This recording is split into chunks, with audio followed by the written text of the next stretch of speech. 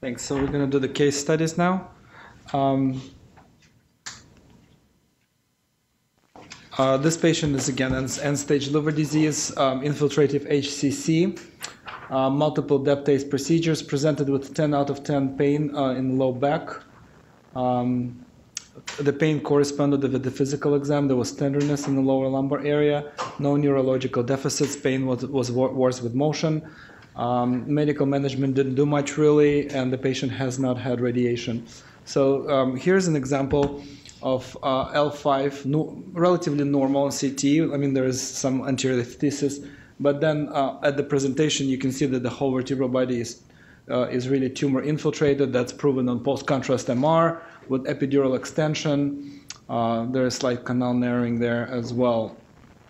So what is the goal of treatment? I mean, I don't think anybody will argue that we can treat this and sterilize this vertebral body, but we can ablate as much as possible. We can try to ablate as much as possible of the posterior elements so that we can prevent posterior tumor extension and prevent nerve root compression. Desiccation of tissue, I really like desiccation of tissue. It helps me with cement deposition. It's anecdotal, but that's just my experience. And that's the RFA part. And then the kyphoplasty part is really, after I've done that, is to reinforce the vertebral body, treat the fracture. So it doesn't project very well, but this is approach, posterior approach, and the fluoroscopy, unipedicular. Now, when you're dealing with the entire vertebral body, a lot of people advocate bipedicular approach, and it can be helpful. It specifically can be helpful when you have a tumor that chars quickly and you need to do multiple overlapping ablations. You can go from one side back and forth to the other. While you do that, you can clean the electrode of the char tissue, so that can help. But I felt like in this particular case, I could cross to the other side of the vertebral body, and then you can actually cross to the ipsilateral side as well. This is the radiofrequency ablation device, with the center of ablation being right at that sort of lucent area. You can extend it to the upper lower aspects of the vertebral body. Really wonderful maneuver capability within the spine, as you can see, going to the upper and lower end plates. And then we start feeling cement. So here's the anterior picture of the cement deposition. And then here's posterior. As you grow that ball, it goes from the anterior and then travels posteriorly. And this is probably where we should have stopped. But we decided to give it just a little bit more, just to feel that vertebral body posteriorly. And you can see that we got this cement a little bit in the posterior aspect of the vertebral body. Just to reinforce the safety margins, the medial aspects of the pedicles is really, you shouldn't try to get either midline osteotome or your TRFA device outside of that midline pedicle level, and then really try to concentrate your cement in the anterior 2/3 of the vertebral body, trying to spare the posterior 2/3. Sometimes I would get close, but I really keep in mind that neural foramina, as in this case, you can see that this unfortunate case where the cement extravasated into the neural foramina and then gave patient compression deformity. This is just to alert you that cement is viscous, but you know, it is in your hands. So if you push more, you will extravasate out of the vertebral body. Were you trying to fill the pedicle in this case? No, we weren't trying to fill the pedicle in this case. This was more of a debulking type of situation. Where more cement in the posterior aspect really shouldn't have. Really, in retrospect, we should have stopped right here. Tumor, wasn't it? I'm sorry? There was tumor filling the entire. There was tumor filling the entire vertebral body, yeah. This was more of a debulking procedure and treatment of the pathologic compression fracture rather than sterilization of the vertebral body. This is a follow-up post-treatment. Here's another case, a 61-year-old woman with low back pain, acute onset, no neurological deficit. Pain was worse with motion. Again, sort of pain at rest and with motion. Physical exam correlated to really sort of iliac crest level around L4. Again, past medical history, end-stage liver disease. Years ago, got liver transplant. Now had adenocarcinoma of unknown origin. Also, unfortunate case, you can see that L4 vertebral body that's tumor infiltrated. You can see the break through the cortex in the lateral aspect. You can see the retroperitoneal lymph nodes as it's just incidental, and then soft tissue component extending outside of the vertebral body. So here, I would like to sterilize the vertebral body as much as possible, really, especially the posterior aspects of it. Not to forget that there are nerve roots traveling in this location from the levels above. This was one of the patients that we would, before I say what happened during the procedure, that's one of the ways I try to plan the procedure. So one of the doctors asked me during the break, do I use CT or I use a fluoro? So for upper elements, I try to use fluoro as much as possible, like above T5, T4. For the lower levels, I use either, but when I do use a fluoro, I take my measurements of the CT to fluoro. So in this particular situation, the way I did the case is that I plan out the radius of 2 by 3 centimeters, placing it over the tumor, and then I figure out where the center of ablation would be, and it would be like in this spot right here. So then I take this spot and I make measurements. How far away is it from the midline? How far away is it from the anterior aspect? How far away is it from the superior, inferior aspect of the vertebral body? And then I try to place it in the same pattern on the fluoro to reproduce the location. And the nice thing about this being maneuverable within the vertebral body is because if I'm off a little bit, I can bend it to one side to the other to get it closer. So here is me placing that. And in this particular case, we did, as we always do, we tried to do midline osteotome to the contralateral aspect of the vertebral body, and you can see it kind of tried to fill, but it didn't. So then I was kind of left with the option of should I or should I not go on to the other pedicle and fill it with cement. If this was if this was osteoporotic vertebral compression fracture, I probably would do that. But the other side of the vertebral body looks absolutely normal. And I didn't feel like that would be necessary. Nothing happened to this patient in regards to this level. She didn't fracture. She did pass on a few months later, but from her overall disease. But that's how basically I do the procedures. I take the CT data, measurements, and I take them to fluoro. Or if I do it off the CT, then it's just right there and then I make the measurements on it. Yes? Do you have access to cone beam CT? Do you ever use that? So I have used cone beam CT. You could do that. I find it a little bit cumbersome. Like I said, all of my patients get MRI and CT prior to the procedure. It's easy for me to reproduce these measurements, really, of fluoro, between the CT and fluoro.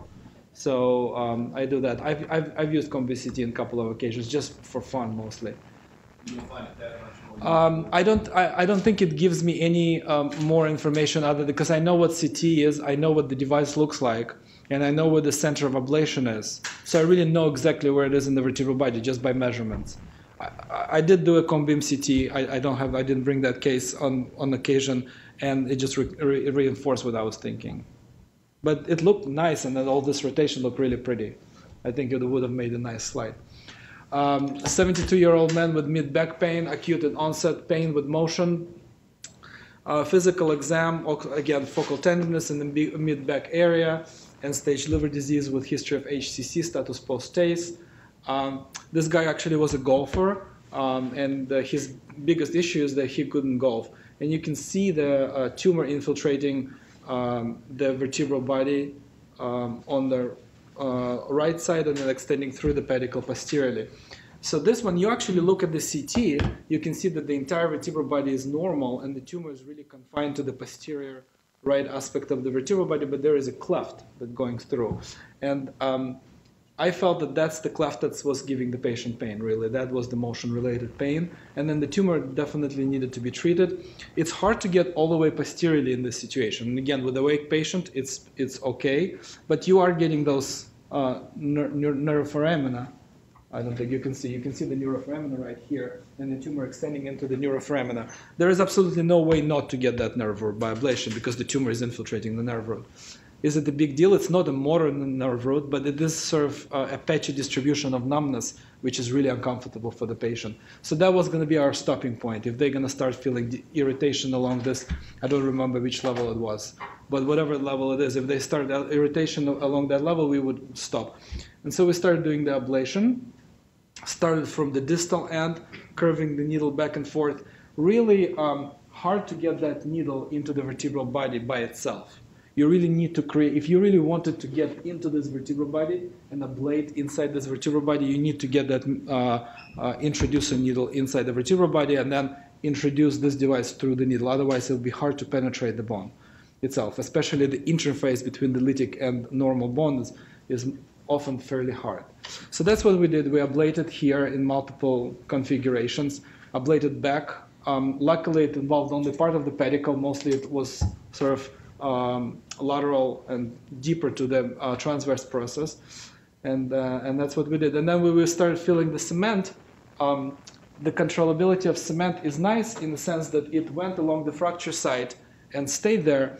But this tumor really has margins, but the tumor in the bone destroyed all the margins. So the cement started leaking all the way this way, and it's just not going to be confined within that area. But do we really need to put cement anymore at that point?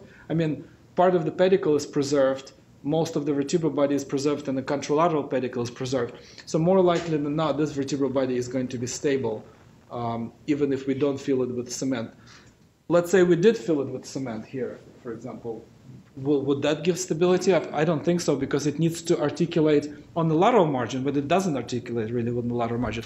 So my goal in this case was not really to fill the whole tumor with cement. My goal was to treat the tumor with the radiofrequency ablation, but also fill the fracture plane with cement. That was the goal of therapy in this situation. He went on golfing, actually, a couple of days after the procedure, was very, very happy. 6 or 7 months later, he had diffuse metastatic disease throughout vertebral bodies and didn't do very well. Any questions so far? 34-year-old graduate student at USC found to have metastatic disease lung cancer to the brain. And then that was his presenting symptom. He is non-smoker. And then later on developed pain in T1. He also had pain at L2. I'm sorry, he had the vertebral body lesion at L2, but no pain. But the pain really was at T9 with a very subtle pathologic compression fracture. He also had pathologic fractures at C7 and T2, but they were treated with radiation therapy. The T9 was not treated, and then it came to us. And you can see that this tumor is focal, it's small, and it involves sort of upper left aspect of the vertebral body, closer to midline. So here, we could offer him cure of that vertebral body, whatever it means for lung cancer, unfortunately. So that's the corresponding MRI. And the way we targeted, again, I made all the measurements of the CT. I don't have the measurements here, but I laid out all, created a circle, figured out what's the ablation size that I needed. Here's my spinous process. And you can see the spinous process, you can see anterior and superior and inferior aspects of the vertebral body. So it's really easy to take those measurements. In order to treat this tumor, I really don't need to get the margin beyond the vertebral body. There is no necessity to do that because there is no tumor beyond the vertebral body. Really stopping at the vertebral body is okay. And so with this device, if you do the 2 by 3 centimeter ablation with the 10-15 device, you'll get about 5 millimeters off anteriorly from your needle. This was about 4 millimeters. So we tried to get it as close as possible. We ablated that aspect of the vertebral body. And this is our post demonstrating. And then we filled with cement. And that demonstrates the treated area. What we've noticed on the post MRI is that not infrequently, if you get it too early, there is going to be enhancement at the margins of the ablation. That's not necessarily means it's a residual tumor. It's probably hyperemia. It just depends on how early you get. We got it very early. I can't remember, but it must have been a week or so. And then the other thing we noticed is that there is abnormal T2 signal around there as well, probably corresponding to hyperemia in that area as well. So that's a short tau inversion recovery image here, demonstrating that. That's all for my case study.